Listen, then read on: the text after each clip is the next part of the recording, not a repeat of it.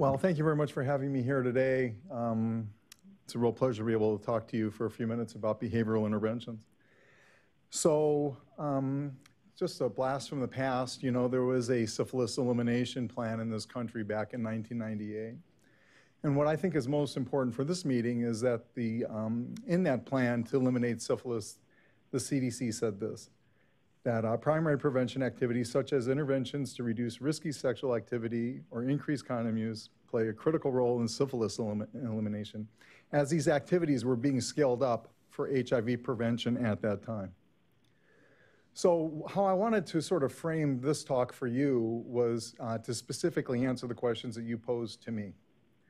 So your first question had to do with, over the past decade, for whom and under what conditions or in what settings have we seen efficacious interventions to reduce the risk for STI and HIV in the groups with the highest burden?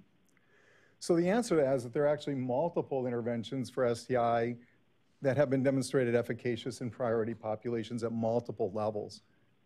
And there are like dozens of meta-analyses of these dozens of interventions. Interventions that have targeted African-American heterosexual men in the United States have demonstrated efficacy in multiple clinical trials. Interventions targeting Latinos in the United States have demonstrated efficacy for reducing risk behavior. And these are, when available, these slides all show reductions in STIs, because STIs were the proxy for HIV prevention in the best of these behavioral interventions.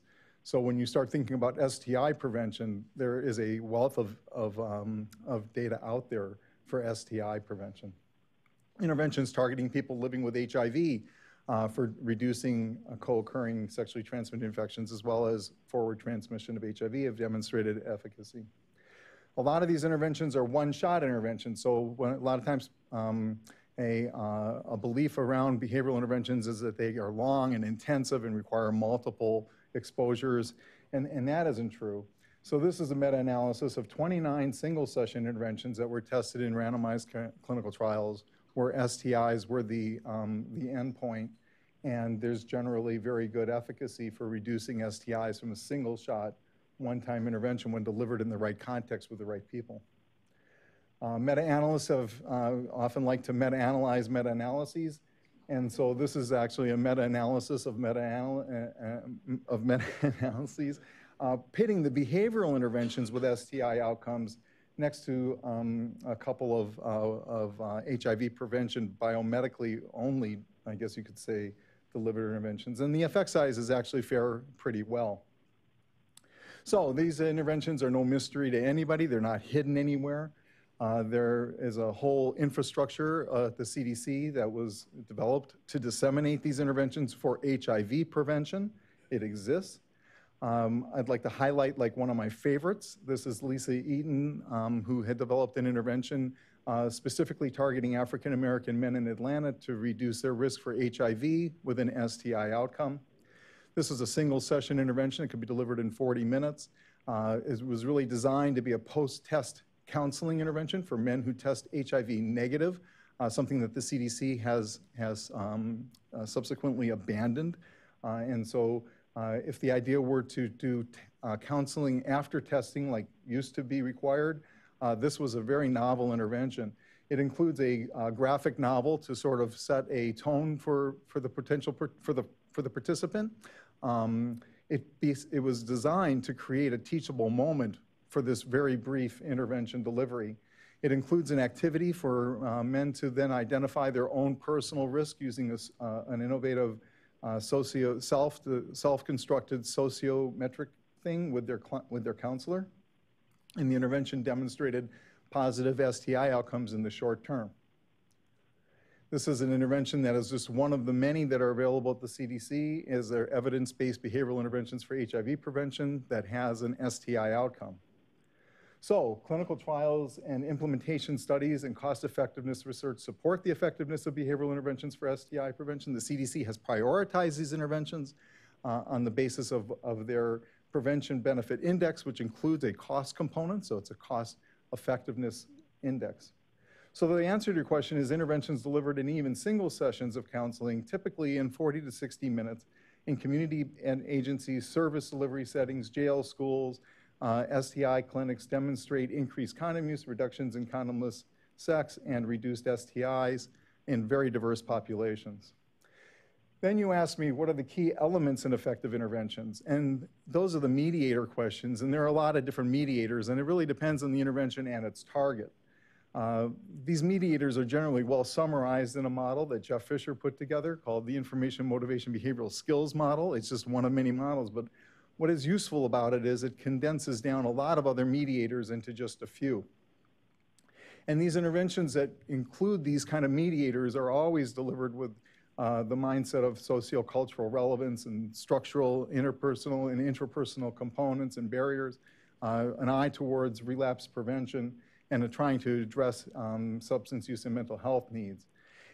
The active ingredient in the interventions that do reduce risk for STI specifically, though, generally will show that the mediators with the most, that account for most of the effect are behavioral skills training. What kind of outcomes should we expect from briefer versus more intensive interventions? So interventions can be put along that continuum of least intensive to most intensive, and the more intensive ones are generally considered less brief.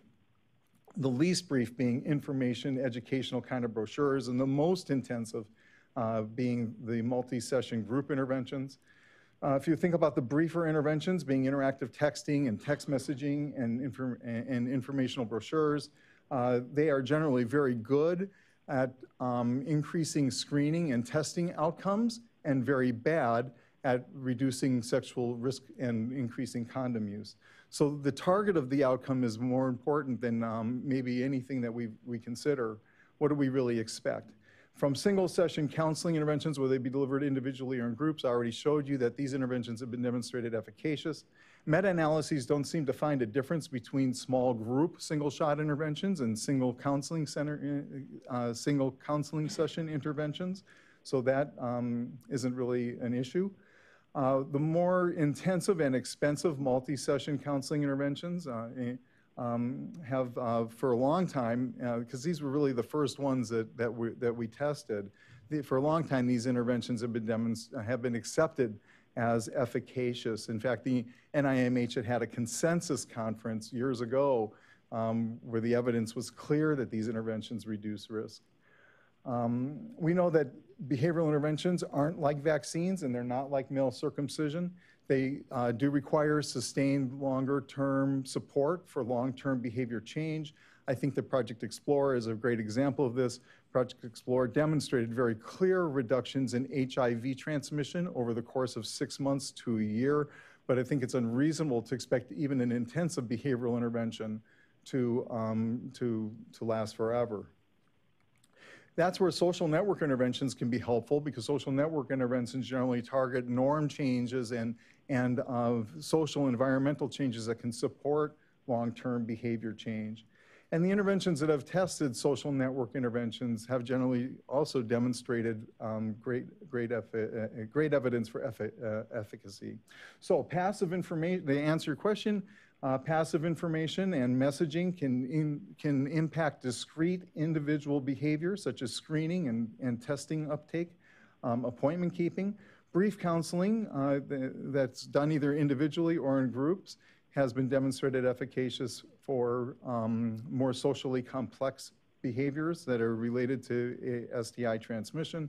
And network interventions can be thought of as not only behavior changing, but behavior change support. So one can think about interventions then along these dimensions, right? So you can have messages that are delivered in risk-associated venues to increase testing and uptake of screening. You can think about mental texting and interactive text messaging being delivered in service delivery settings, such as mental health and substance use and clinics. You can think about behavioral skills training interventions, brief one-time behavioral skills training interventions as being deliverable within the context of HIV testing and in substance abuse treatment centers and in jails and clinics. And the more intensive interventions that would be difficult to invest in widely may be a very good option for people that have repeat STIs. You asked me what new and innovative strategies are needed to intervene with African American and Latino young men who have sex with men and transgender individuals who have particularly high burden. I don't think that we can wait to end institutionalized racism. I think we'd all agree that we need better ocean liners, but in the meantime, we're talking about building and getting people into lifeboats, just to carry on the metaphor. So I think that we can home test. Lots of people have demonstrated this. Home testing can be embedded within a broader range of services and behavioral interventions, and we can sort of revolutionize how STI detection and treatment and prevention are delivered.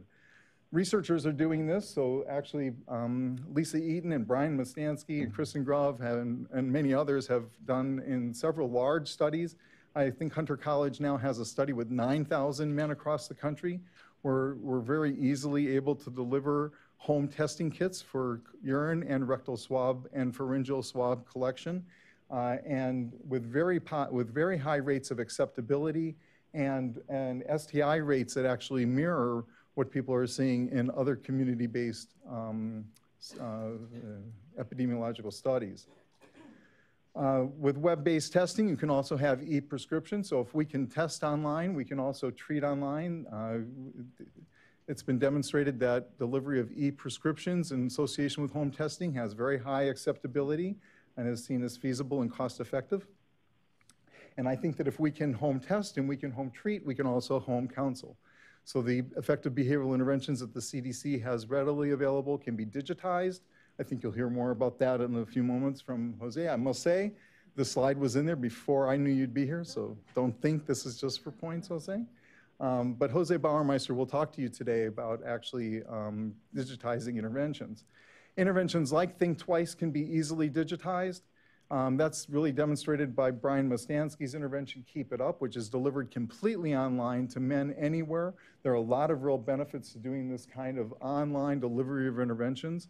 It removes the local area, the health department, for example, of having a highly skilled interventionist in-house. They can be anywhere. Keep It Up is one of the interventions that the CDC has in its effective evidence-based interventions for HIV prevention that's readily available for STI use. So in summary, I would say that the NIH, several institutes at the NIH, have invested heavily in developing and rigorously testing behavioral interventions for HIV prevention that have STI outcomes, and so they are, of course, then STI interventions. The CDC established an entire infrastructure to evaluate evidence-based interventions, put them into packages, train frontline providers. That scale-up effort was in full swing, and it slowed around, I think, 2015, and today it's all but stopped. And I think that our no longer linking counseling with testing has cost us enormous opportunities for STI prevention with men who test, and men and women who test HIV negative. And that is my talk.